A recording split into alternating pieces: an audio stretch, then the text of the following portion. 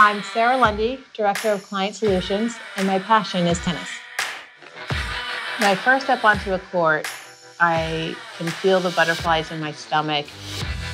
In order to overcome feeling nervous, I try to really focus on 2 or 3 things that I want to execute during the tennis match. There's a very singular focus while I'm playing and when I'm in my groove of the tennis ball being the only thing that matters.